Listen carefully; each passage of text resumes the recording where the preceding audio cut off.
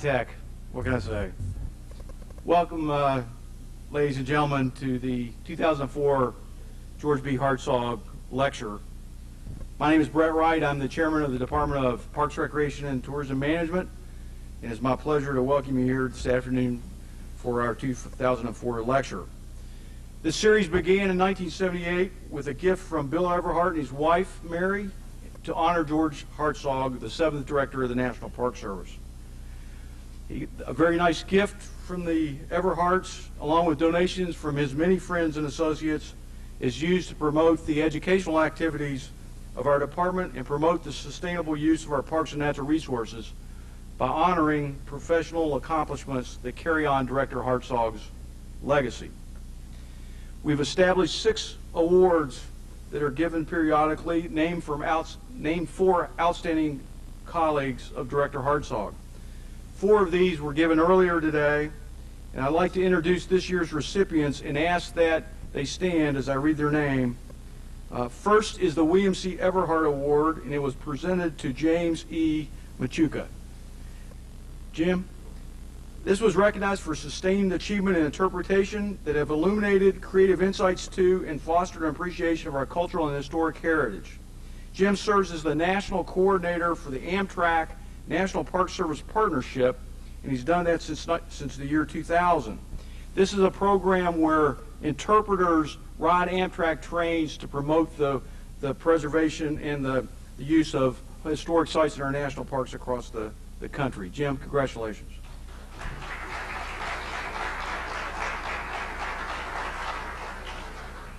Our second award is given for the first time, and that's the Robert G. Stanton Award that's given in recognition of inspirational leadership that contributes to increased participation by minorities in conservation in our natural and cultural resources found in park and protected areas. This year, Robert G. Stanton Award was presented to Charles Jordan. Charles?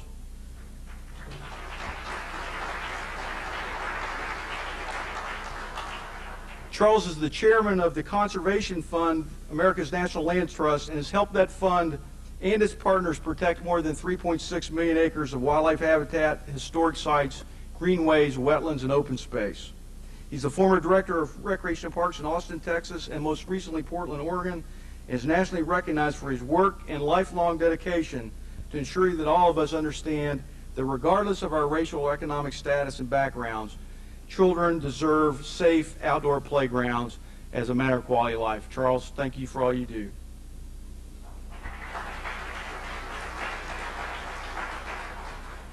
Our next award is named in honor of Dr. Benton H. Box, the former Dean of Forestry and Recreation Resources here at Clemson. That was presented to David W. Tompkin. Dr. Tompkin? Anyway, David is a teacher here. He's with biological sciences and is the faculty advisor for a student organization named Tigers for Tigers. Since its origin, Tigers for Tigers has worked to save tigers in the wild by helping manage 2 wild tiger reserves in India. Dr. Tonkin has developed a course that incorporates tiger conservation with a trip to India to study the tiger parks and the Indian culture. His next course is scheduled for this spring. Please, even though he's not here, please give him a round of applause, please.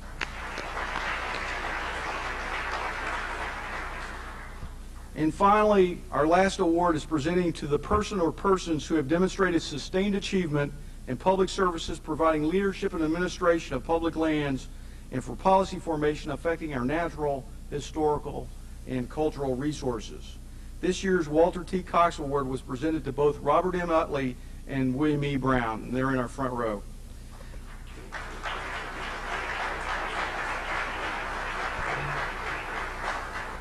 Bob Utley served for 25 years in various capacities with the National Park Service, but most importantly, the Chief of Interpretation. He served as the Chief of Historian, for the National Park Service from 1964 to 1972, which were George Hartzog's years as director. Since his retirement, he spent a whole lot of time writing books on historical facts and historical research, and today he's published over 15 books on his specialty, the history of the American West. I will tell you that as we went back to the hotel last night, someone told me they turned on the TV on the History Channel, and there Bob was. So you might see his face frequently after today if you watch the History Channel. Bob, congratulations. Bill Brown was a National Park Service historian as well and served under George Hartzog in the 1960s and 1970s and had a 35-year career with the National Park Service. He served as historian for the Southwest region and later for the Alaska region, where he now resides. He wrote a book in 1972 entitled Islands of Hope, Parks and Recreation and Environmental Crisis. And I will mention that books from both these individuals are out in the lobby after this, and they'll be there to sign them if you're so interested. Bill, I do appreciate all you do for coming so far. He drove up here. He flew all the way from Alaska to be here to honor George Hartzog. Please give a round of applause for all of our winners.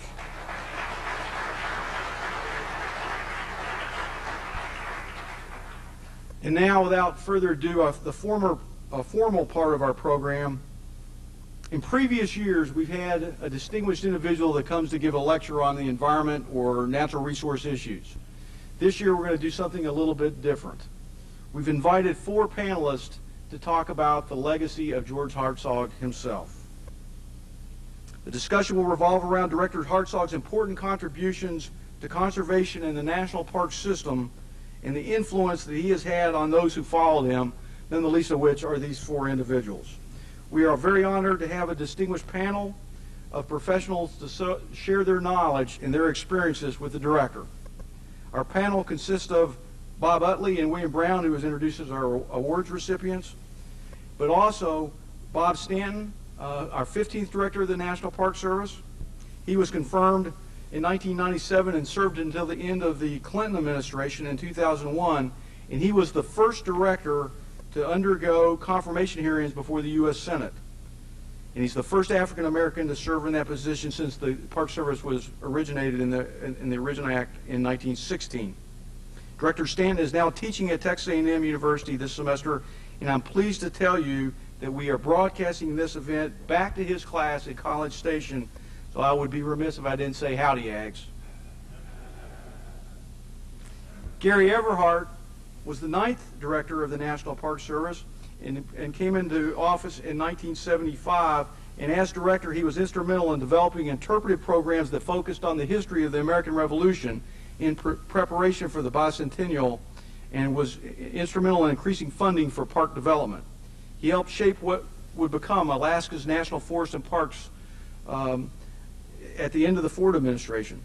Gary serves as the Hartzog Executive Council member and resides in Asheville, North Carolina. Ladies and gentlemen, please join me in welcoming our panel.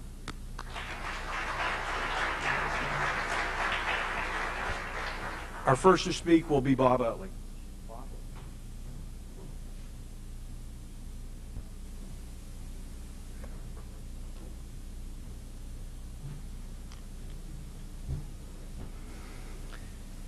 Brett emailed me and said, why don't you panelists get together and decide the sequence in which you're going to speak?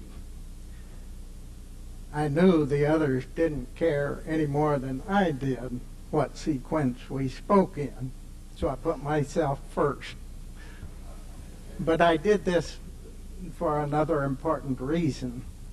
Bill Brown and I were not big shots in the Park Service. We were little big shots in the Park Service. And we of the career Park Service especially venerate our former directors, most especially if they came up through the career service. So my reasoning went like this: let's take the lightweights first, and then we'll have the heavyweights second, and if I'm not mixing my metaphors, they can be the frosting on the cake. Well, I served with George Hartzog during his entire tenure as director. I was not a member of the kitchen cabinet. I wasn't part of the inner circle. I like to put it this way, that I was close enough to the kitchen to keep warm, but not too close to get burned. And so what I have today to say comes pretty much from looking through the kitchen door and a few occasions when I was summoned into the kitchen. I never got burned, but there were several times when I got pretty warm. What I would like to do with my allotted time is make 4 points. And the first two of these are, first, to try to give you a sense of who this man George Hartzog was, and still is, but was, as seen through that kitchen door, and on occasion in the kitchen itself, to make George Hartzog for you, especially you students, more than just a printed words on a page, which too many historical figures tend to be. So George Hartzog as a person, I like to say that he was almost an LBJ clone. There is so much in George Hartzog that was in Lyndon B. Johnson that the parallels are really striking. Over the past few weeks, as I contemplated this trip, I've been scratching down on a pad of paper words that I thought described the George Hartzog that I knew. And last week, I received the first copy of my memoir. They got a whole stack of them out there. It's entitled Custer and Me, but it could as well be entitled Hartzog and Me. But as I was reading it, and I love to read what I've written, I came across a paragraph where in print were those words that I had been writing down for the past few weeks, which I shall now share with you. He was dynamic. He was a workaholic in the fullest sense of the word. And we used to laugh that those who wanted to buddy up to Hartzog would make sure they got at their desks before he came in at 7 in the morning, and they'd make sure their lights were still on when he went home late at night. He was a workaholic. He was dynamic. He was brimming with energy. He was tireless. He was overflowing with projects and purposes. He had one of the quickest minds that I have ever encountered. He was articulate in the extreme, and still is. And the next few words I'm going to use are polar contrasts, and I think you can apply those words also to Lyndon B. Johnson. Urbane and crude. Open and devious. Kind and brutal. Caring, very caring, and ruthless, very ruthless. Gentle and hot-tempered.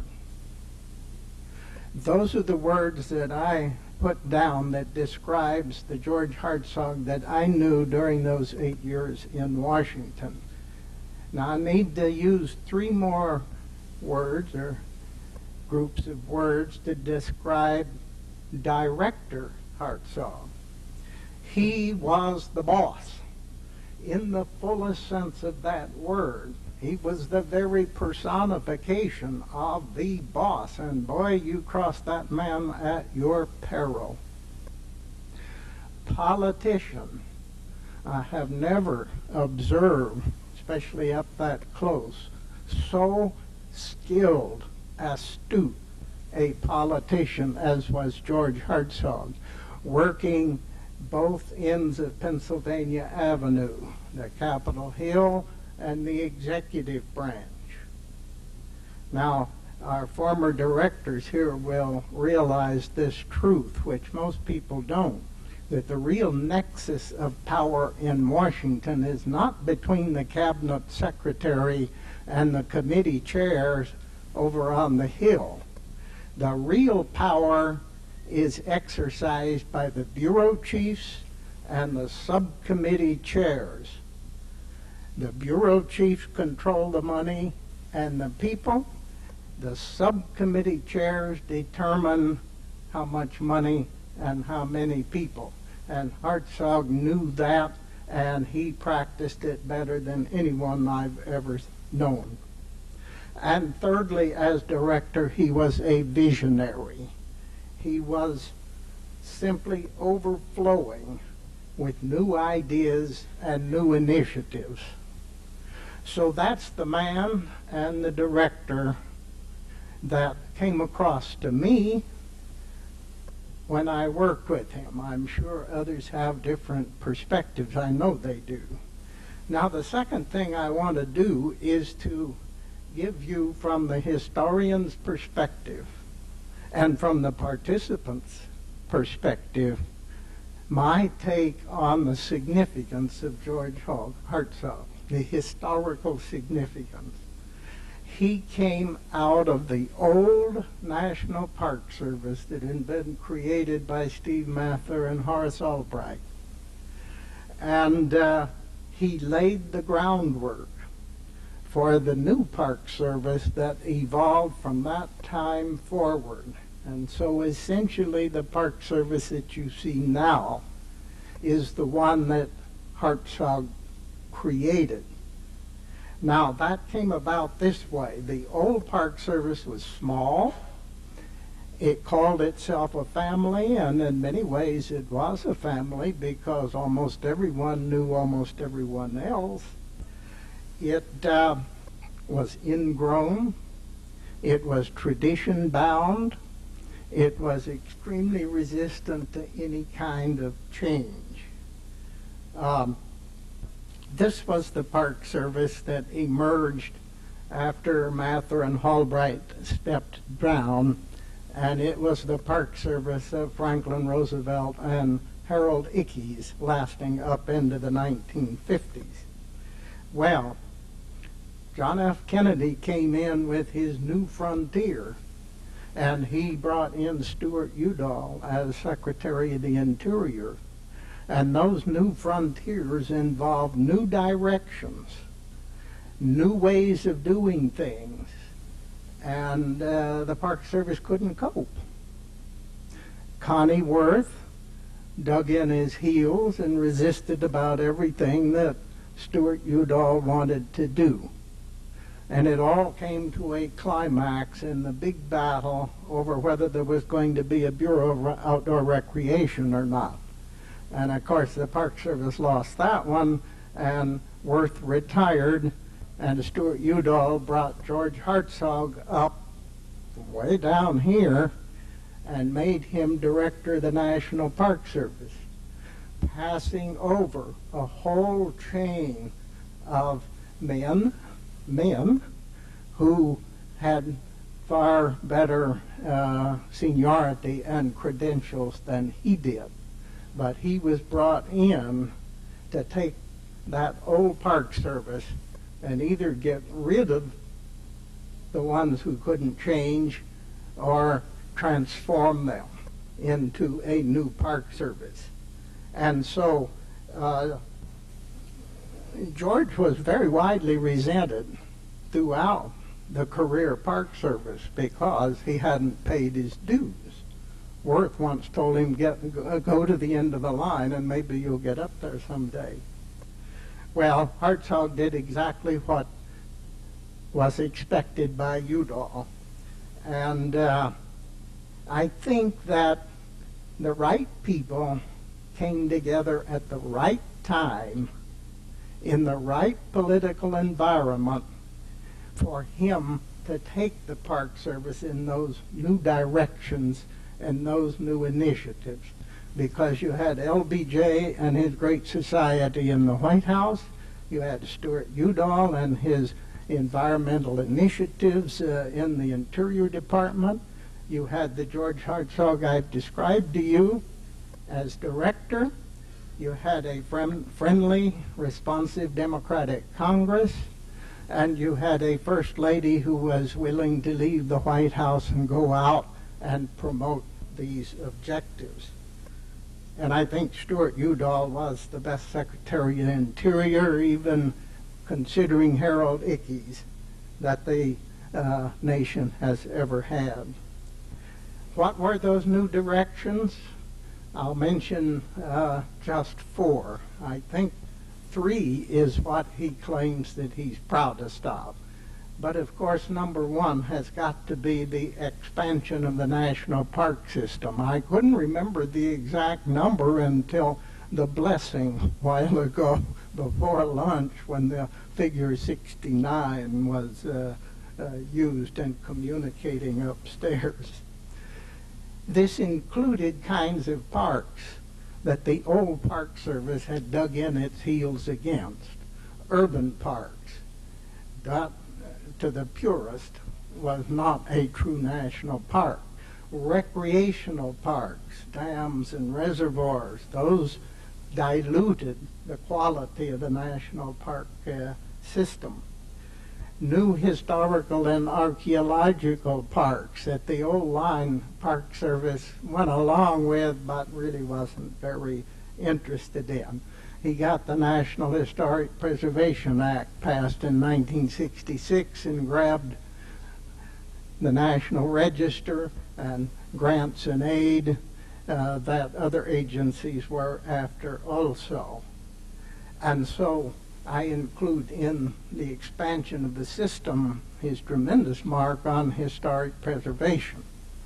Another one of the non-conventional types of parks was the so-called cultural park, which never really took hold.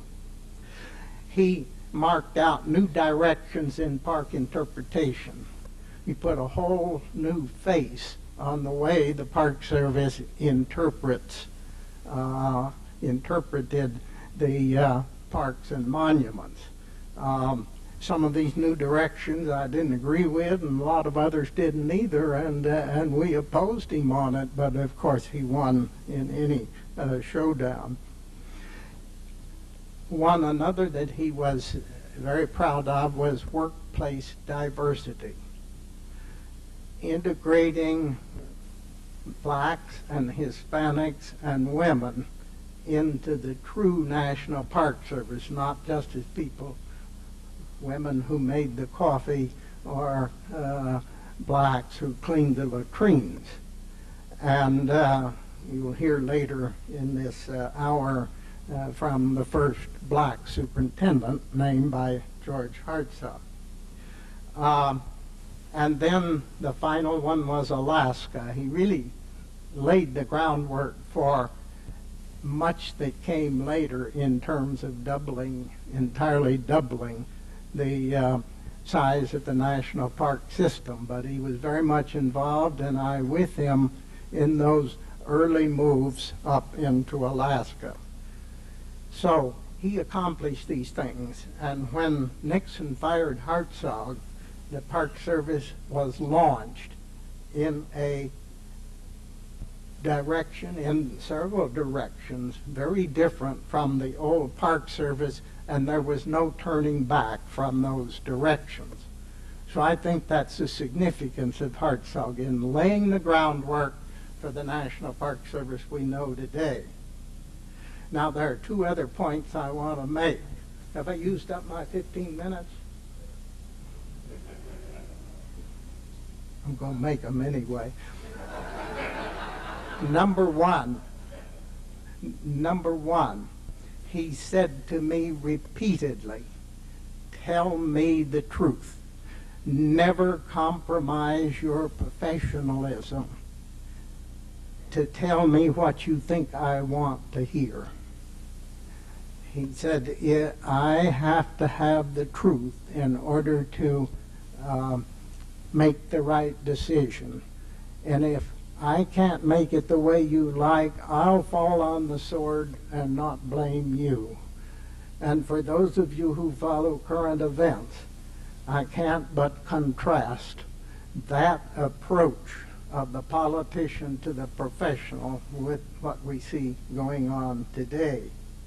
Now, I had a great story I was going to conclude with, but I have, as usual, been more wordy than necessary, so I am going to let Bill Brown tell his stories, okay?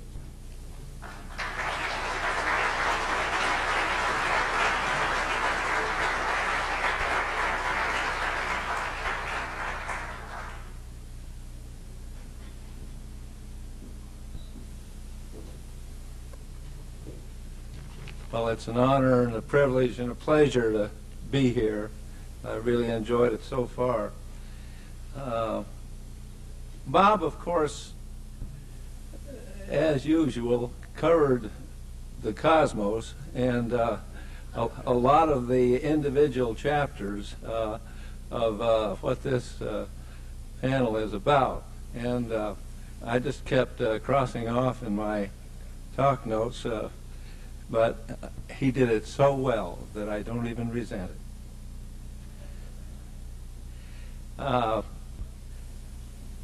I'm going to start with a very personal anecdote. Now, we've gotten the picture that this man was a dynamo without a flywheel most of the time. And things were churning at all times. There were new programs, new kinds of parks, new personnel relationships and directions, tearing up of all the old manuals, going cross-cut against the grain of procedure and the way we used to do it, and so on. I was assigned one of the zones where this churning was going on was in the field of environmental education, environmental interpretation, and environmental management. We had unleashed it was like mushrooms growing on a wet lawn. In the morning you come out and you can't help but step on them. And we had all kinds of environmentally organized programs in the late 60s and early 70s that were part of that massive change. We weren't just managing scenery anymore. We weren't just a pleasuring ground group of parks. We were the models for sustainability. We had a controlled environment where we could experiment and do things right. We were pioneering in a whole field of creating environmental ethics to save ourselves, to save wildlife, to save habitat, and save the parks themselves. Well, George asked me to head a task force that would evaluate and assess the value of these many, many programs. Like I say, they just kept popping up during the night. And he wanted to know which of these programs were really significant, how they conjoined with one another, whether they were compatible or no. What priorities out of this mass of effort, environmental study areas, the National Environmental Education Development, outreach to urban zones, what of these programs really counted? And how can we focus and concentrate so we don't just dribble away in ever increasing number of programs? All right, and I asked him if he would put a stop to new authorizations of programs for the time of the study. So we'd have a fixed moment in time, a cross-section of what was actually happening. Well, between the inertial momentum of this creativity and initiative that he had spun and his own taking advantage of windows of opportunity, as they occurred. The agreement that there would be stasis for the moment, so we could take a look at what was happening all at one time. And of course, people were taking the stew pot lid off and dumping new stuff in every day. And these new programs, it was a big grant from the Department of Education. Well, one of the byproducts of this churning action was people got frustrated. They got exhausted.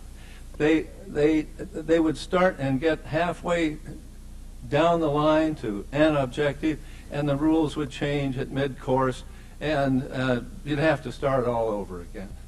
And that happened to me in this task force assignment.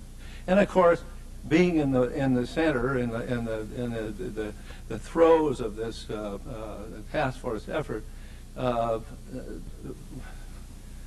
I didn't have very good perspective. I just knew that we were getting overwhelmed and undermined. And so we had a task force meeting. And in fact, we had a report. And I was the reporter.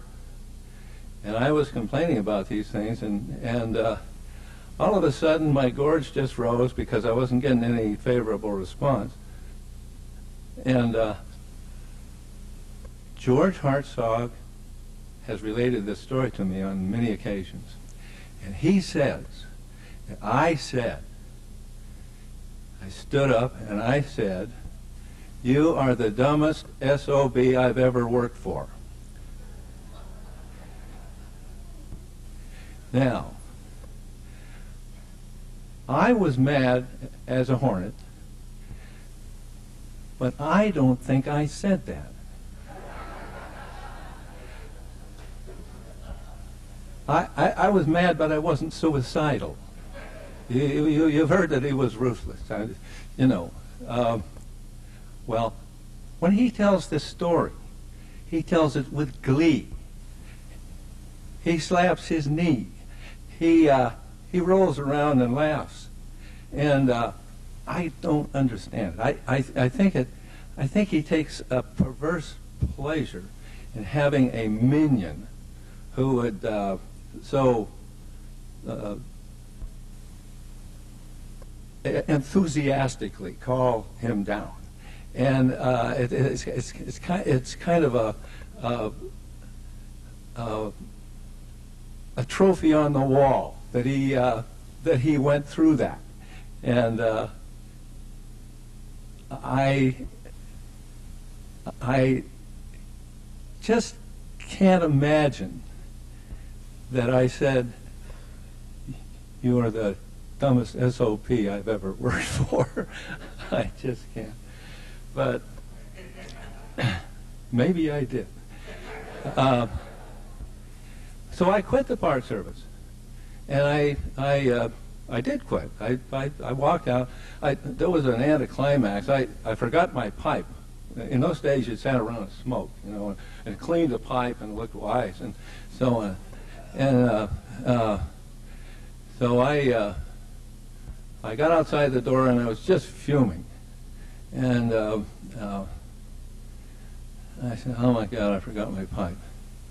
Well, I started toward the door and I said, "Oh, that would be very embarrassing to walk in there and grab my pipe after just having made this fantastically potent declaration to go in and get my pipe." But I did anyway, and there was a dead silence.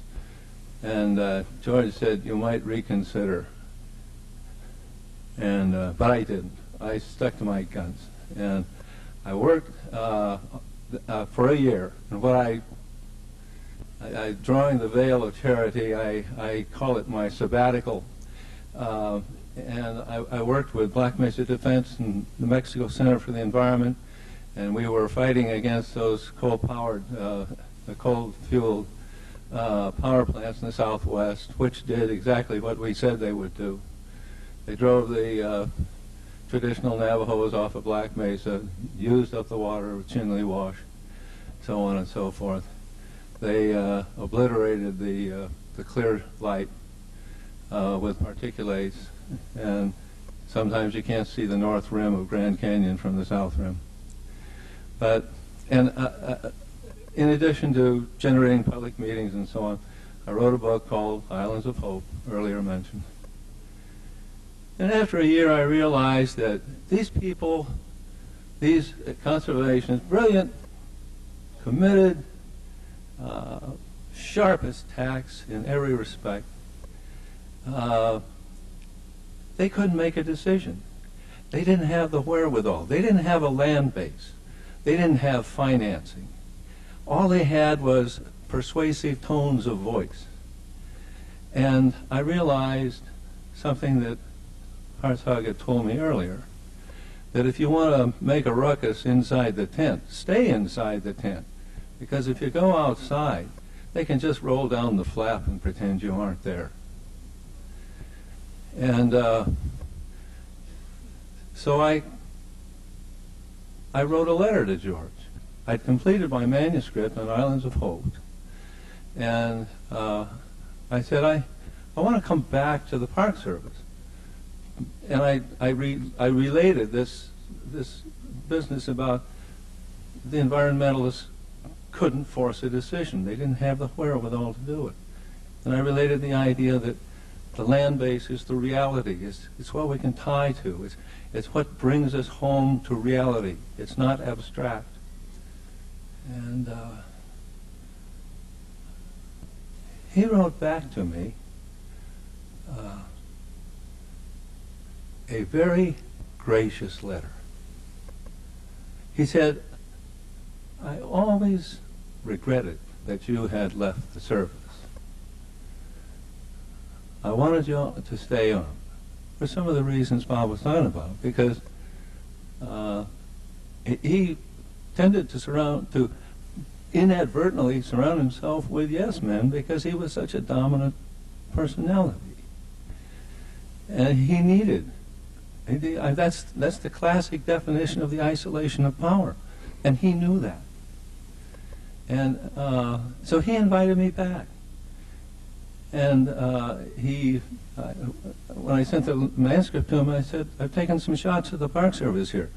Not out of vengeance or retaliation or anything, but because we did things wrong. We built the road in the wrong place in Zion, and I mentioned that.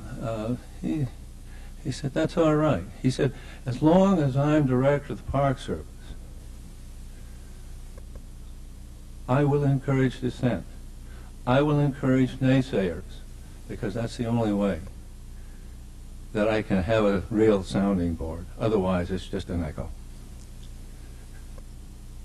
Now, I think that says a lot about the man. And this exchange, this extended episode, created a whole new footing for my friendship with George Hartzog. And I try to phone him once every 2 months or so. And we have rollicking discussions. We go through the whole cosmos, and we enjoy each other's company. I want to tell you one more item, well, maybe two. Bob mentioned the LBJ George Hartzog similarities, and there is that story that when George went to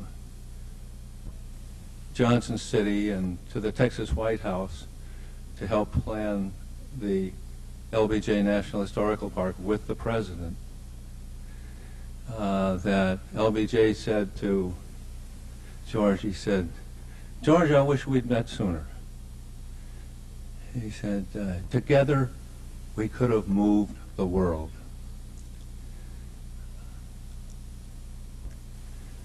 There's a footnote to that.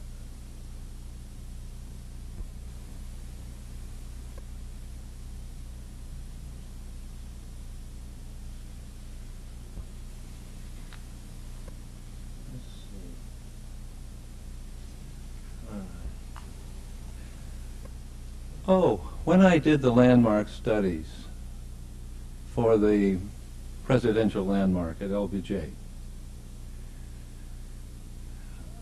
I have, of course, found that great aggregation of sites: birthplace, the boyhood home, the Texas White House, the ranch, the ancestral ranch, the old schoolhouse, the graveyard. I mean, any president in the modern era, whether he does nothing or she does everything, is going to be a world historical figure, either passively or actively, positive or negative. And so, of course, this was the ideal site. Nothing like it ever existed in any of the presidential sites. When I completed the package, I sent a blue envelope that's personal only delivery packet to George with a note. And I said,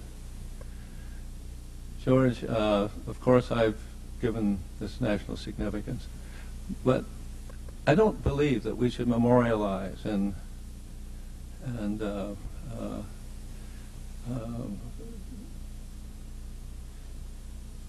monumentize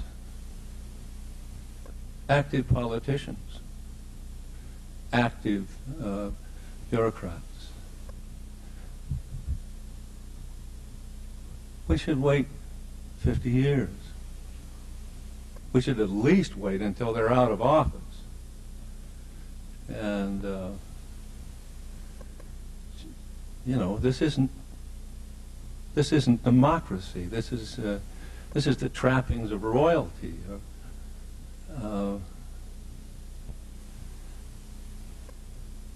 George wrote back. He said, Bill, I appreciate your principles. I share them largely. But it just happens that the president has called me up and invited me to accompany him to Johnson City tomorrow.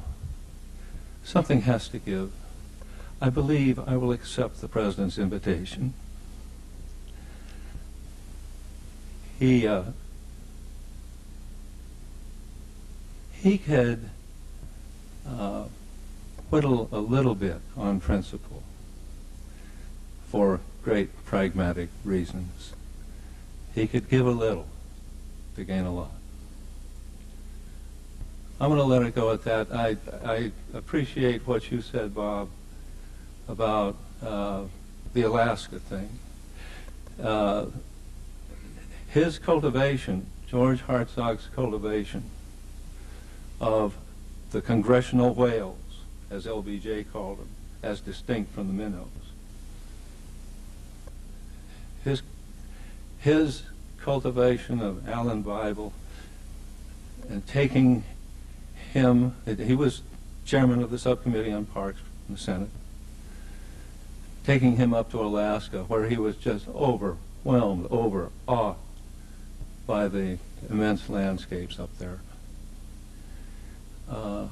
Set the scene for the Bible Amendment, the National Interest Lands Amendment that charged the conservation agencies to study the outstanding areas of Alaska for designation as conservation units, parks, wildlife refuges, wild and scenic rivers, and additions to forests.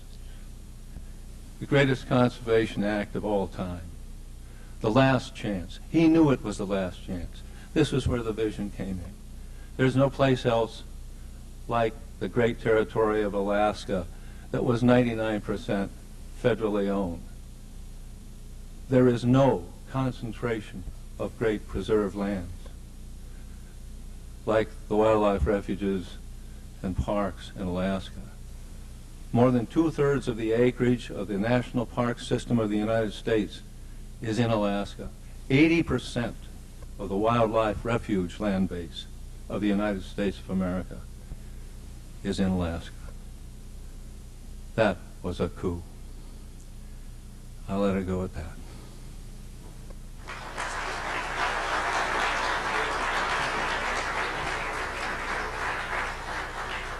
Our next speaker is the ninth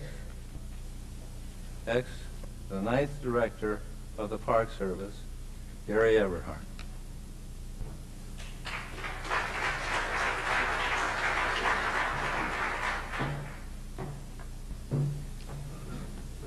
Thank you, Bill. It's I can see why the historians went first, Robert. I think we got about 1/4 of the time left to tell our Hartzog story and get out of here, huh? I think the character of the man is beginning to take shape. A lot of things are kind of on the outside, I think, with a lot of people. You see and you make trends, make assumptions, comparisons. But the real true character of George Hartzog is, I think, taking shape. A man that was compassionate to Bill Brown after he told him what he told him and let him back in the Park Service. And certainly Bob Utley had a great, outstanding career with the Park Service and knew Hartzog like none of us ever knew Hartzog. Saw him day in and day out. But the character is taking place, a man compassionate, a man forgiving, and maybe I can hopefully add a couple of things to that as to my experience with Hartzog. Most everything's been said. Bob Stanton and I were sitting there and said, what do we got left? Not much. Why, that's not really true. There's a lot of Hartzog stories. But I want to say that I stand before you today as one of the many that benefited from the policies and the initiatives of the Hartzog years. I came into the National Park Service in 1957, newly out of college. And at that time, Hartzog believed that people should be willing to move from one assignment to another, to gain new experiences and to broaden their knowledge about parks and about people. And if that's the way he felt about it, if that was the service's policy and they had good reason to believe that it would help one's career to advance, I was willing, and I stepped up to the front of the line. And so several assignments later, I was, in 1965, I was in the regional office in Santa Fe, New Mexico, serving as the division chief for maintenance and engineering for the Southwest region. And it was a great job, and even a greater place to live and work, and to be associated with some of the greatest people at that time that Bob Utley said. The timing was right. There were just great people there. They had come together, and they were ready to do things. So it was in Santa Fe that I met George Hartzog for the first time. And at the time, I was being considered for another assignment to another region. And it was an offer that I was not particularly interested in at the time, and in order of saving time, I'm not going to go into those reasons. And Hartzog was in town to attend a regional conference and a dinner. And I had been alerted by someone that in advance that the director might want to talk to me about this transfer, which I was trying to wiggle out of. And I was a little nervous about it, as you might bet. I'm going to run up against Hartzog, this guy that Bob Utley has described for you. So I was nervous. But at the doors to the dining room, George was in the receiving line, welcoming everyone with his traditional handshake and his greeting, which was, "Hello, my friend, how are you? I'm George Hartzog." And as Nancy and I were neared, he grasped my hand. He pulled me aside and said, "We need to talk." And so now I was really nervous. And But lucky for me, everything turned out and everything ended just fine. And it was not long after that little talk with George Hartzog that I was off to Yellowstone to the job of assistant superintendent, which was my first assignment in park management and what I had been seeking, and one of the reasons that I was not interested in another lateral assignment. I recall this story because I think it says a lot about George Hartzog, about his character and his leadership style. There were in those days many career employees that had their career take a sharp turn from what they thought it was going to be or what they might have initially intended, because he took time to hear their story. He took time for what so many of us don't do, which was to listen. He was decisive, and he followed through on his intuition, and he followed through on his promises, what he told you he was going to do. So he did not let the old ways stand in his way when it would benefit the objectives and the programs and the goals of the National Park Service. I never accepted the premise that some people made that being mobile or meeting George Hartzog got me my first big opportunity, but like to think that somewhat like him, that the dedication that I had, the hard work, the commitment, and the loyalty to the service was what turned the tide.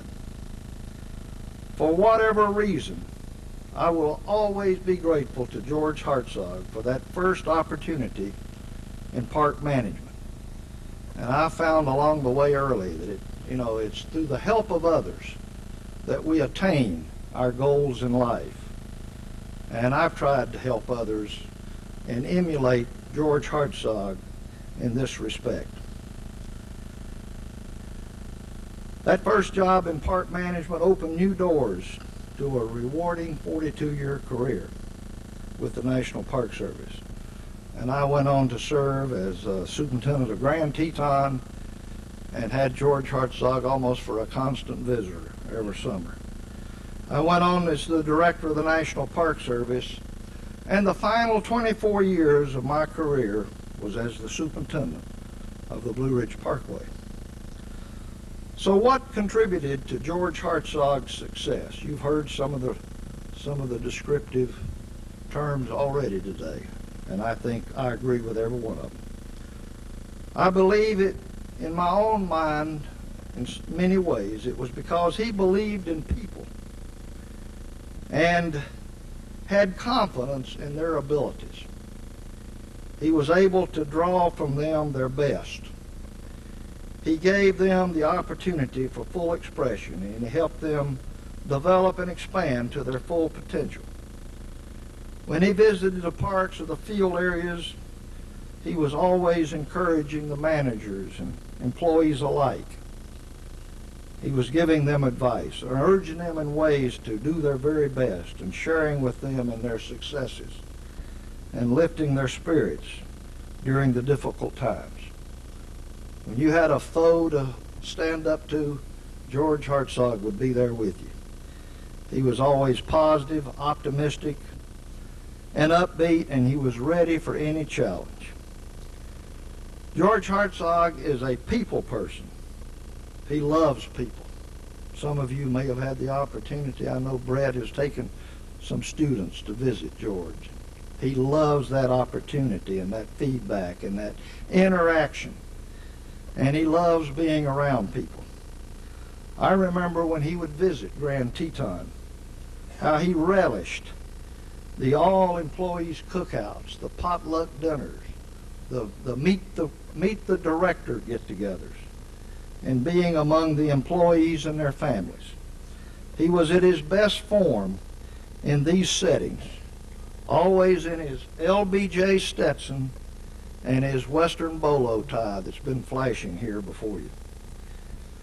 Speaking for the many retirees and employees that share a special affection towards George Hartzog, we will always be grateful for the standard of excellence he set for the service, and giving us the environmental ethic to continue the work to protect and preserve these unique and special treasured places for the benefit of future generations. George Hartzog will always be Mr. Director. He will always be relevant to the service and to its employees. We thank him for being there then, and we thank him for being there today. Thank you. The next,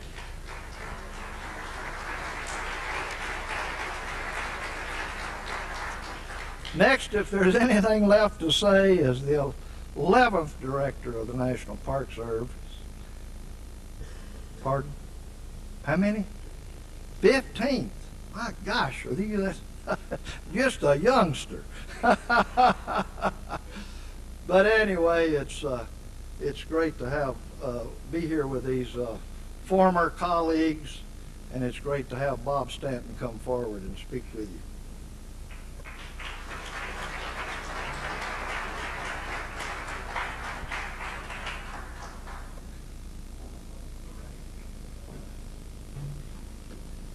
Good afternoon. Thank you very much, Gary, for that kind introduction. And let me just hasten to thank Dr. Brett Wright and his distinguished faculty, and certainly most of all the students who have availed themselves to be with us this afternoon. And let me say howdy to class RPTS 689602 at Texas A&M University.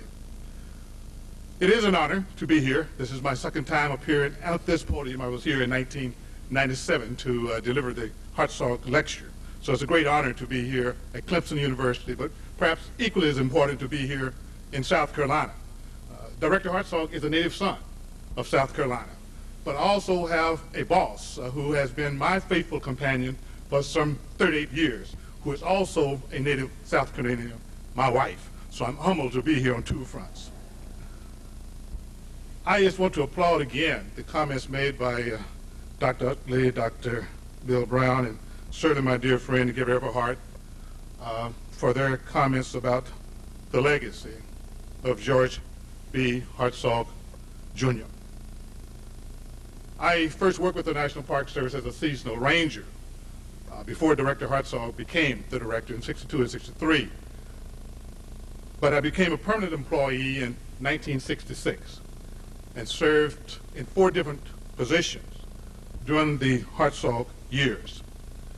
During that period of time, I often sought the counsel, and certainly I had the continued support of Director Hartzog.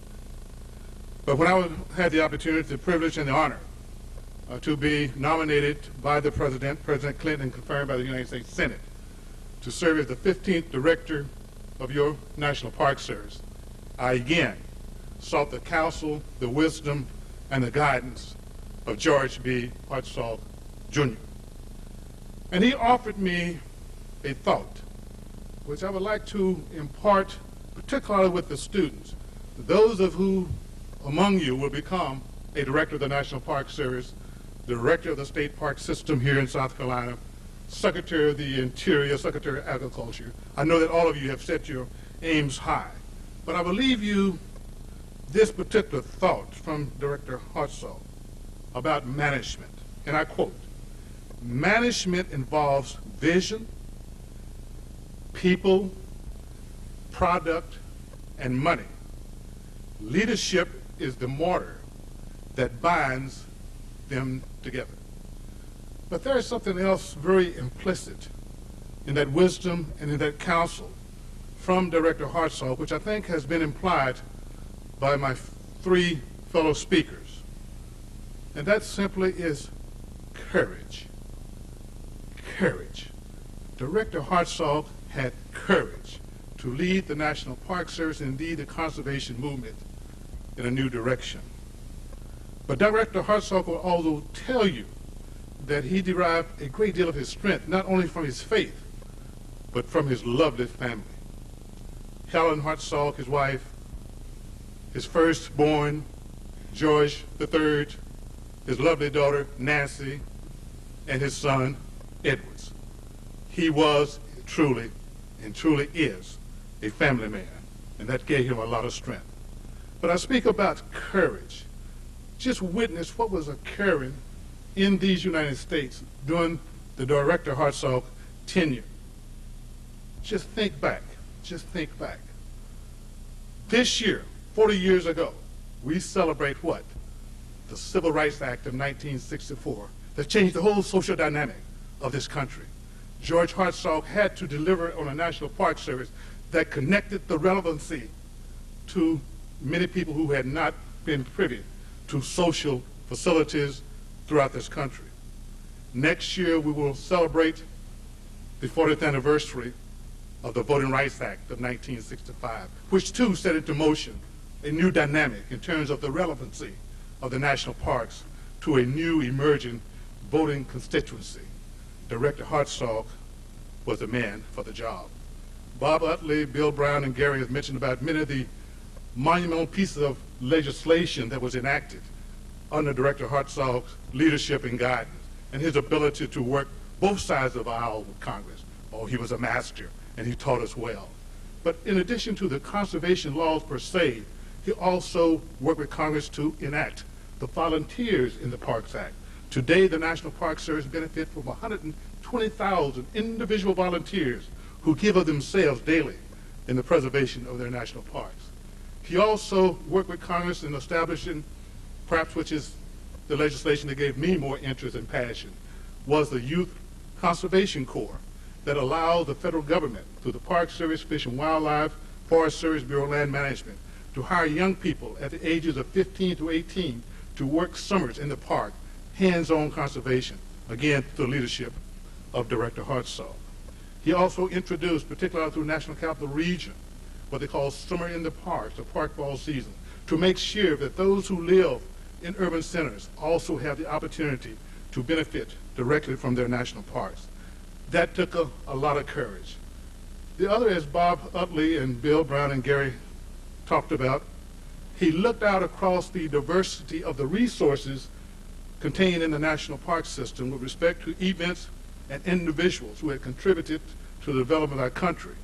And then he weighed that against the complexion, if you will, of the workforce and said, hey, there is a noticeable absence of women, Hispanic, Asians, and African Americans in the workforce, and particularly in the management rank. And I would tell you that I am very humble and shall always, always be indebted to Director Hartzog, who looking out and saw my face and said, Bob Stanton, you will become the first, we called them then, Negroes. You were the first Negro superintendent in the National Park Service. And ladies and gentlemen, that was as recent as 1970. So we have, in fact, come a long ways. And there has been a tremendous push in terms of diversity and making the parks relevant to all people. And that is a part of the George Hartzog legacy. Again, the point that Gary Everhardt made, and sort of likened to Isaac Newton, when he was about to be knighted by the Queen of England. And many of us read about him today as Sir Isaac Newton. But as he commented in a very humble way, that if I have seen further, it's because I've stood on the shoulders of giants. No person in the National Park Service today could ever argue the point that they have not benefited directly or indirectly from the George B. Hartzog legacy. His ability to work with the bipartisan way with members of Congress, the administrations, again, has taught us lessons well. The course that I'm teaching at Texas A&M is entitled National Parks, Lessons in Diversity, Environmental Quality, and Justice. And we use, as part of our required reading, the book, Battling for National Parks, written by George B. Hartzog, Jr. And notwithstanding that you're going to pick up Dr. Utley's book, I also recommend Director Hartzog's book as well. I know that the time has been expended, and I just want to ditto the comments that have been made by the three previous speakers, because I stand before you humbly recognizing that my indebtedness to Director Hartzog will continue for all times. He had an uncanny way of recognizing the most important resource available to him the men and women of the National Park Service. Again, as Gary Everhardt, he was, in fact, a people's person. But he went further than that. He identified money that would underwrite new training, frontline training, management development training for the employees.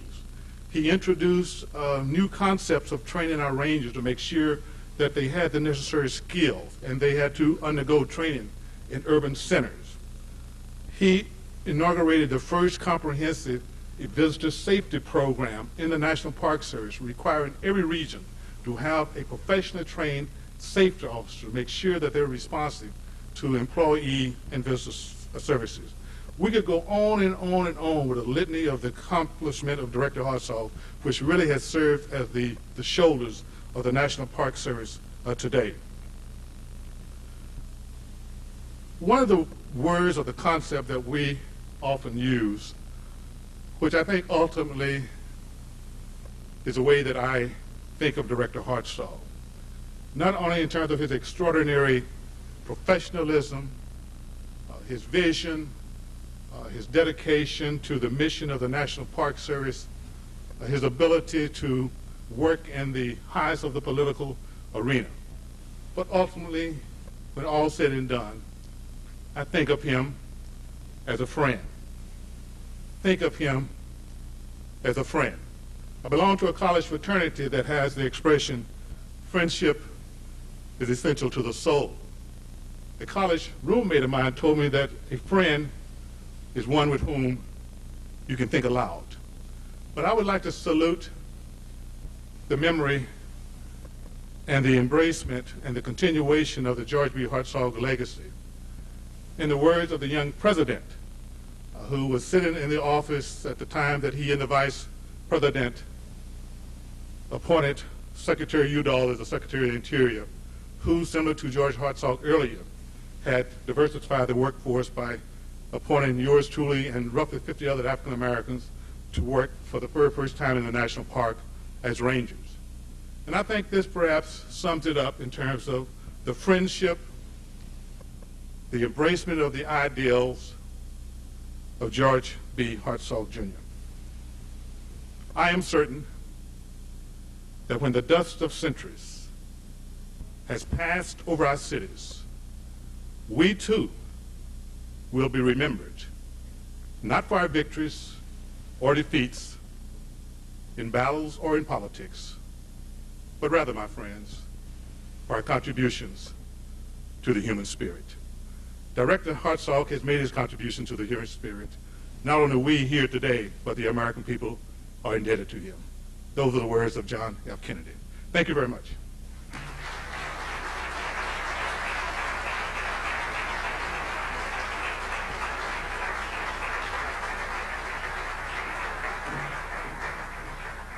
Ladies and gentlemen, you've gotten to see through a small window a vision of a great person. And they say sometimes the mark of greatness is not what we do individually, but what we've done for the people that follow us. And gentlemen, I appreciate your love and your respect in helping us honor this great person. We have a reception set up outside after this. Please join us, and thank you so much for attending the George Hartzog Lecture.